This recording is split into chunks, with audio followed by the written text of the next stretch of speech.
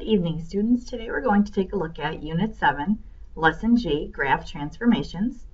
At the end of this video, you should be able to say, I can identify the effects of the following translations, horizontal and vertical.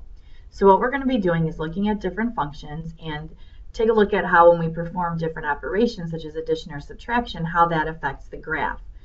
One thing that bears taking note of is that these rules that we're going to talk about hold true for all functions. So we're going to look at squares, and we're going to look at x to the third, and we're going to look at some absolute value, and all the rules that we take a look at will apply for all the functions. So let's take a look at example 1. It says, look at the following graphs on your calculator. Now, f of x equals x squared is identified here as our parent graph. So that means that that is where we're going to start from. Now I'm going to put these on my calculator. You don't necessarily have to put them on yours right now. If you just kind of want to look and follow along, that would be okay. So if I'm going to go to my calculator and I'm going to type in y equals, and then the x squared, and then I hit the graph button. So what we have here in blue is a U-shaped graph called a parabola. Anytime I have an x squared, I'm going to have this U-shaped graph, this parabolic shape, this parabola graph. So now what we want to do is go back over here and take a look at what's going to happen if I add 3 to the graph or to the function. So I go to my calculator, I go to y equals, I'm going to leave that original in there for comparison's sake, and now I'm going to type in x squared plus 3. And graph that. So again, the blue graph is the parent graph. It's the original one where nothing is adjusted. Notice the red graph is our x squared plus 3. It's the same shape. It's still a U shape. It's still a parabola. But what happened was we took the graph and we kind of shifted it or slid it up. And if you look at the tick marks here, 1, 2, 3, we slid it up 3 units, which corresponds to the value that was added on the back end here. All right, we'll fill in these blanks in just a minute, but let's take a look at x squared minus 4. Now, before we graph anything, let's see if we can make a prediction in our head. X squared was our parent graph. That was the blue graph on the screen. When I added 3, it shifted the graph up 3 units. That's the red graph. So in your head, I want you to think about what possibly could happen when I subtract 4 from my graph. And then let's graph it over here and see if your prediction was correct. So we'll leave those other 2 on there. And I'm going to graph x squared minus 4 graph. And here comes our graph in black. So blue is the parent, the original. When I added 3 to the graph, it shifted it up 3 units. And did you predict that when we subtracted, it was going to shift your graph down? If you did, that was a good prediction. 1, 2, 3, 4 tick marks. It slid the entire graph down 4 units, which again corresponds to the value that we subtracted.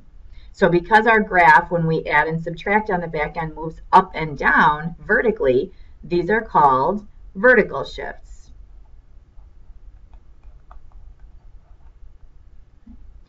And then let's fill in these blanks here.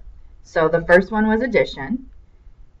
If you add a value to the function, the graph is going to shift up. If you subtract a value from the function, the graph is going to shift down. And again, this works for all functions. So it could be a U-shaped graph, it could be a V-shaped graph, it doesn't matter. If you add something onto the back end, we're going to shift it up. If you subtract something from the back end, we're going to slide it or shift it down. Okay. So it says here in example 1, or the practice, to graph f of x equals x squared plus 5, you should shift the graph of f of x equals x squared, ... So here's our parent graph. Here's where we're starting from. If I add 5 to it, what is that going to do to the graph?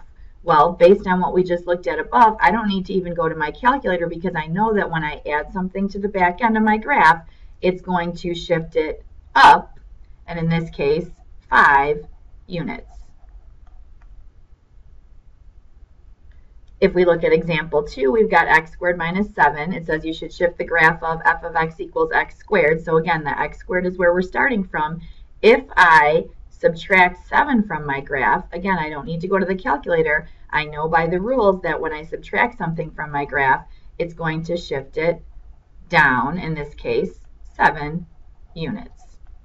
So those are our vertical shifts, moving the graph up or down.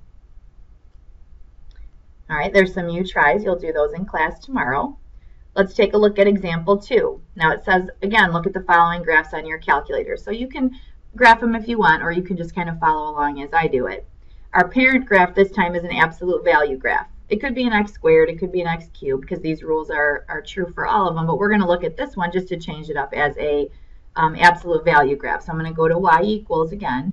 I want to clear out these old functions. Oops, clear that out. And now I'm going to put in the absolute value of x. Alpha window will pull up a menu here for me, and choice number 1 is abs. That's what I want, absolute value of x, and then I can go ahead and graph that. Anytime we have an absolute value graph, it's going to make this nice V shape. So if we take a look at what's going on over here, this time I'm not adding something onto the back end of my graph, or the back end of my function.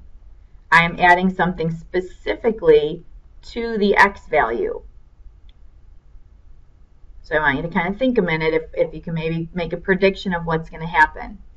And we'll go over here, y equals, and I'm going to leave my parent graph on there and enter this new one in, alpha window, to get absolute value, and I want x plus 3, and then I can go ahead and graph it. So there's my parent graph, and then coming in the red here, you'll see my new graph. Now, maybe you predicted that because we were adjusting the x that it was going to move side to side like the x-axis, so that would be a good prediction. However, the x's work the opposite of the way maybe you would think. So when we add 3, we actually shift our graph to the left 3 units. Okay, so if we add something onto the back end of the whole function, it moves it up or down. If we just add something to the x value, it's going to move it side to side. In this case, because we are adding 3, it shifts our graph to the left, opposite of maybe what you would think. So if I do x minus 4 here, make a prediction, and then let's take a look at the graph and see if you are correct. So I do absolute value x minus 4 graph, and it's going to come in here in black. And notice it shifted our graph to the right 1, 2, 3, 4 units. So anytime that you add or subtract from the x, you move your graph side to side. So these, if we go back and fill in our blanks over here, these are called horizontal shifts. And then if we go here, if you add a value to the x coordinate of the function, the graph is going to shift to the left. If you subtract a value, to the x coordinate of the function, the graph is going to shift to the right. So again, the x's kind of work maybe the opposite of what you would think. So let's move down here. Oops, wait, we need to go up here, sorry, to the next page. All right, so it says to graph f of x equals x plus 5 quantity squared, you should shift the graph of f of x equals x squared. So now the examples that we did were absolute values. This one is an x squared, but it doesn't matter because it's still a function, so the rules are in effect. Notice I'm not adding something onto the back end of the x squared. I'm adding something specifically in parentheses to the x value only. So therefore, when I add something just to the x, it's going to shift our graph. Oh, we don't need to say shift. We'll just say that it's going to shift left 5 units. Similarly here, again, x squared is our original. I am subtracting not from the whole back end, not from the whole function, but just from the x value. So that means that I'm going to shift to the right 7 units. Okay, there's a couple of you tries. You'll do those in class tomorrow. Now, in our last example here, we have multiple translations, meaning when we have our parent graph or our original, so if this is our original graph, we can adjust the x and we can adjust the y, or the whole function. We're not limited to just adjusting one of them. We could shift our graph up and to the right, or down and to the left, or down and to the right. We can do a combination, so to speak. So we have to look at what's going on. So if I start here by subtracting 4 from the entire back end of the function, that means that I'm adjusting the y value. So this is going to shift my graph down 4 units. And then if I look here, I am adding 5 just to the x value, because it's in the absolute value bars with the x, so just to the x. So when I add to the x value, that's going to shift my graph to the left 5 units. And if you wanted to verify that, we could go to y equals, just so you can kind of visually see that. Clear these guys out. So x squared was my parent graph, or sorry, absolute value of x was my parent graph. That's this right here. And if I want to graph the new, it was the absolute value of x plus 5, and then get out of your absolute value bars, minus 4. Now it's absolute value, so I know it's going to be a V shape. Let's see, where did it go? So there's the parent graph coming in the blue. Now our new one is going to come in the red. And let's see if we were accurate. It looks like it went down 4 units from where it was. It was here and it went down 4 units, and it also went to the left 5 units. So we were correct. So without even drawing the graph, we can get a visual of where it's going. Blue is the parent graph, and by performing these operations, we move that V shape, that parent graph, down 4 units and to the left 5 units. Okay, here's another you try that you'll do in class tomorrow. And then you'll want to make sure that you fill this out as well after watching the video, things that you can do and that you feel confident with, and things that you still don't know how to do, still don't understand. If you're not sure where to find some of the functions on your calculator, how to find where to graph the absolute value, make sure you ask your teacher in class about that, and he or she can help you find those buttons on your calculator. And then, of course, make sure that you are aware of all the different resources where you can go to get help. Rewatch the video, ask a friend, ask a question in class, go to the Math Resource Center, search the topic on the internet. Of course, you can always come to T-Bolt time, so there's definitely options where you can get some help. All right, we'll see you tomorrow in class.